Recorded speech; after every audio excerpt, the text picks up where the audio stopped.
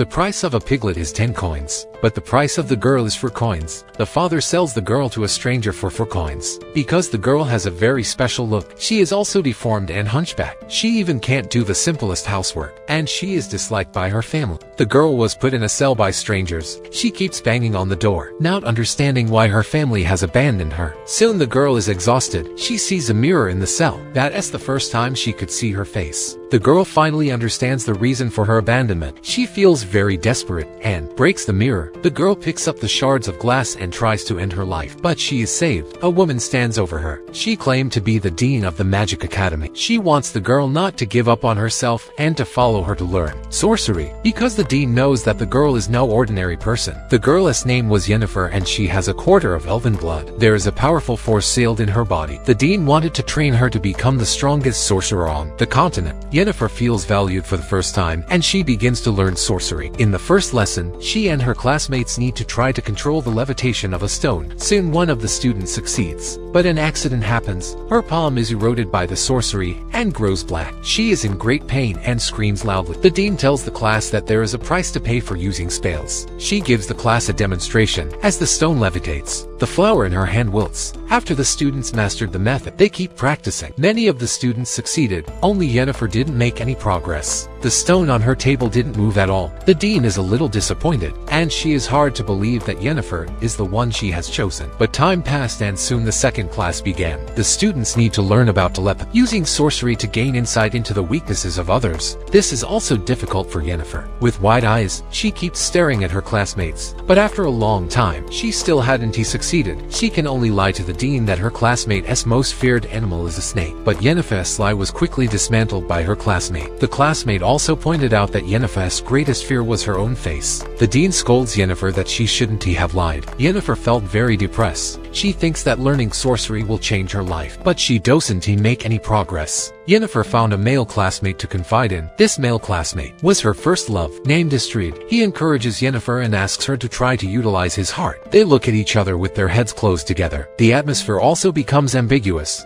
Encouraged by Astrid, Yennefer continues to learn sorcery. In the third class, the dean gives each student glass bottles. They come to a cave with a cavern above it. There is thunder and lightning, and it is where the spells are strongest. The lesson seems to be filled with the most danger. The dean asks the students to use the glass bottles in their hands to collect the lightning. One student volunteered to be the first to try. She raises the glass bottle. Her hands keep shaking. Suddenly an accident happened. The lightning struck the student and smoke came out of her body. But the dean doesn't tell the students to stop, but lets them keep trying. Accidents kept happening. One student collected the lightning, but the glass bottle broke. The shards scratched her eyes. Yennefer is also asked to try. She raises the bottle and looks up to the sky. In the next second, the lightning struck Yennefer and she flew away. Jean felt helpless. She no longer paid attention to Yennefer and continued to instruct the other students, failing one after another. Yennefer broke down. She screams loudly and releases the lightning in her body, but the dean reacted quickly and she sent the lightning back into the sky. The other students didn't get hurt until the end of class. The dean tells the other students to leave first. She talked to Yennefer alone. The dean always believed that Yennefer has great power in her body, but she must learn to control her emotions and spells or she will be consumed by them. The dean gives her a task and she needs to get close to Astrid again. Their relationship grows stronger, and Yennefer's emotions get under control. She tries to use the spells according to the incantations taught by Astrid and succeeds. She feels very happy. Yennefer confesses to Astrid that she has a quarter elven blood. It is the cause of her physical deformities. She did not realize that Astrid would betray herself. When Yennefer returns to her quarters, she hears a noise coming from the side. She looks through the hole to see what is going on. Yennefer saw the dean use a sorcery. She turns the 3 students with the worst grades into eels. Yennefer is very shocked. She asks the dean why she did this. The dean explains that the best thing a flower can do is wither. Yennefer realizes that she has to become stronger or she will be eliminated. She picks up a broom and sweeps the eel into the water. The change in Yennefer pleases the dean. From that day on, Yennefer focuses on learning sorcery. She has become an outstanding student representative. The graduation ceremony is about to hold. The students will be assigned to different countries. They are to serve the king. Before the graduation ceremony began, Yennefer met with the plastic surgeon. The plastic surgeon prepares her gown and promises to fix her deformity. deformed body. But soon Yennefer knows that she will be assigned to the Nilfgaardian Empire. It was a very poor country, and Yennefer's wishes to return to her homeland, Edirne. She is very disappointed and approaches the Dean. It wasn't the Dean's decision, but the members of the Warlock Academy Brotherhood. They know that the Edirne does not like elves and that Yennefer has a quarter elven blood. This information is revealed to the Brotherhood by Astrid. He was also given a promotion as a result, but Yennefer blames it on her ugly appearance. She approached the plastic surgeon again. She says she is willing to pay any price to change her appearance. The plastic surgeon agreed to her request because it was an implant surgery. The plastic surgeon didn't use anesthesia. He took the scalpel and reached under Yennefer's skirt. She feels so much pain that she screams at the top of her lungs. Her uterus is removed, and the price she pays is her fertility. The plastic surgeon applies a potion to Yennefer's body, then recites an incantation. The potion slowly flows downward, and Yennefer's skin is being burned as she screams out loud in pain. Her body keeps shaking and her voice is about to shatter the house. The chains holding her hands are also broken. Yennefer's deformed bones begin to remodel, and she is reborn in the flames. When she arrives at the graduation banquet, everyone is shocked. Yennefer's face was flawless, and her body became sexy. Everyone seemed to have forgotten Yennefer's original face and out to revel in her. King of Edirne even holds her hand. Yennefer succeeded in getting the chance to go to Edirne, and she would be promoted to the position of court sorceress. The two students who are assigned to Edirne, on the other hand, can only go to the Nilfgaardian Empire. They are not happy about this.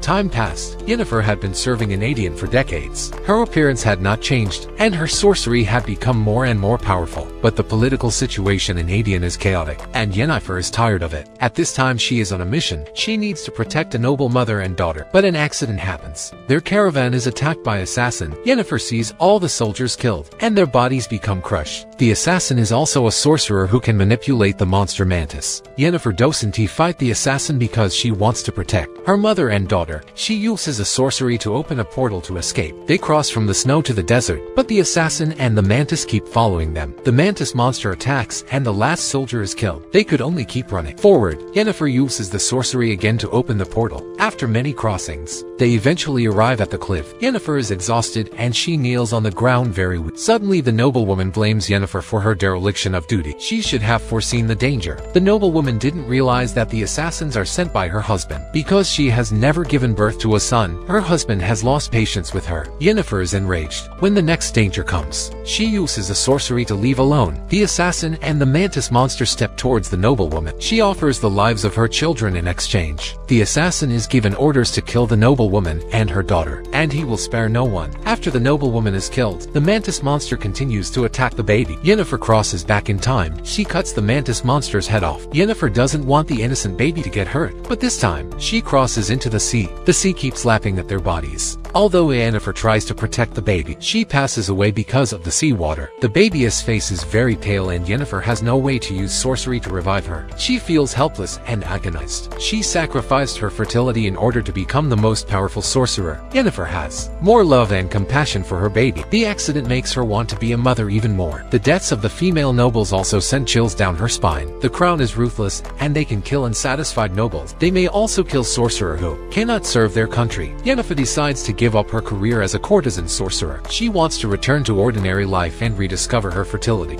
Yennefer lives in a small town after leaving Aden. She uses her sorcery to heal people and in exchange for a living. In fact, Yennefer has another purpose. She knows that there is a spirit called Jinn. The Jinn can grant 3 wishes to its master, unconditionally. Yennefer hopes to find it and use it to regain her fertility. When the head know that Yennefer has given up her profession, she arrives in the small town. She persuades Yennefer to return to work at the academy. Yennefer is a powerful sorcerer with a quarter of elven blood, and her powers are enough to change the world. The dean thinks it's a great shame that she gave up being a sorcerer, but she was turned down, and Yennefer is tired of living that way. But life in a small town isn't going well. Because of Yennefer's sizable income, the mayor of the town often harassed her, demanding that she pay high taxes. Yennefer doesn't cooperate, and she even asks the mayor to arrest her. When she arrived at the mayor's house, she quickly became the master. She controls everyone with her sorcery. They become addicted to each other's flesh. But soon, an unexpected thing happened. A man breaks into the mayor's house, and he says he's looking at Yennefer. The man's friend was very weak, and his body was corrupted by the sorcery. The man wants Yennefer to heal his friend with sorcery, The man tells Yennefer about their experience. The man's name is Gerald, and he is a witcher who specializes in killing monsters, and his friend Dandelion is a bard. They are also looking for the djinn, and have captured it. The djinn lives in a bottle, and Dandelion tries to snatch the bottle. Eventually, the bottle is snatched by Dandelion, and the lid is in the hands of Gerald. Dandelion believes that he is the owner of the djinn, and he begins to make a wish. Dandelion's voice is very loud, and Gerald is getting angry. He yelled, "I wish you'd be quiet," and suddenly there was a big wind in the forest. Dandelion fell sick too, because Gerald is the master of the djinn. The djinn are granting him his first wish. The sorcery is about to take away Dandelion's voice, and he even spits out blood. Gerald realizes that something is wrong, and that Dandelion must be treated immediately. They ride to a nearby town for help. An elven doctor offers them a potion, but the doctor says that his sorcery is not strong enough. If they wanted to heal the damage from the sorcery, they would need to seek treatment from Yennefer. Gerald learns that Yennefer is at the mayor's house, and he brings Dandelion with him. After Yennefer learns about what Gerald experienced, she has a new plan. She wants to snatch Jin away from her. She pretends to agree to treat Dandelion and then seduces Gerald with her beauty. She offers to deliver a kiss to Gerald. Soon Gerald passes out as Yennefer uses the drug. She even controls the mayor of the town and puts Gerald in jail. Yennefer believes that Dandelion is the master of the djinn. She is going to complete the sacrifice spell to make Dandelion the new vessel that will contain the djinn. Dandelion is so scared that he doesn't even know how to cooperate with Yennefer. She decides to complete the spell alone, which allows Dandelion to find and escape. Meanwhile, inside the prison, Gerald is being beaten. He can't take it anymore. He yells and lets the cursed jailer die. The next second, the jailer's head is gone. Gerald knows it is the djinn who helped him to get his second wish. Gerald is the master of the djinn. He has no time to repent. He needs to go and save Dandelion. Very coincidentally, Gerald and Dandelion meet on the road. Dandelion recounts what happened to him. Gerald knows that Yennefer is in danger and that the magic will consume her. Gerald decides to stop her madness. He sees that powerful sorcery is consuming Yennefer, a power he cannot defeat. The only one who can defeat the djinn is the djinns themselves. Gerald can only utter a third wish, and his life becomes linked to Yennefer, because the djinn could not kill its master. When Gerald's life was linked to Yennefer, Yennefer was saved. Soon the sorcery dissipated. The house also began to collapse. Luckily, neither Gerald nor Yennefer are hurt. After the calamity, they developed feelings. Although they hadn't known each other for a long time, but powerful people always attract each other. They become more and more familiar, and Yennefer learns about Gerald's story. His story was as exciting as Yennefer's life experience.